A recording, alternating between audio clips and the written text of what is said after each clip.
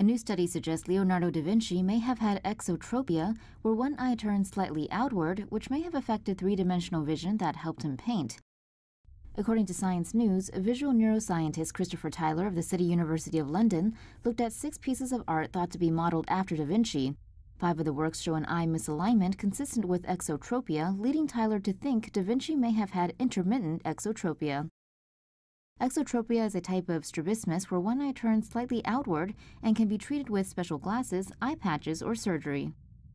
If da Vinci was able to control his exotropia, Tyler believes it may have given the painter an artistic advantage by allowing him to switch back and forth from seeing in 3 dimensions and 2 dimensions.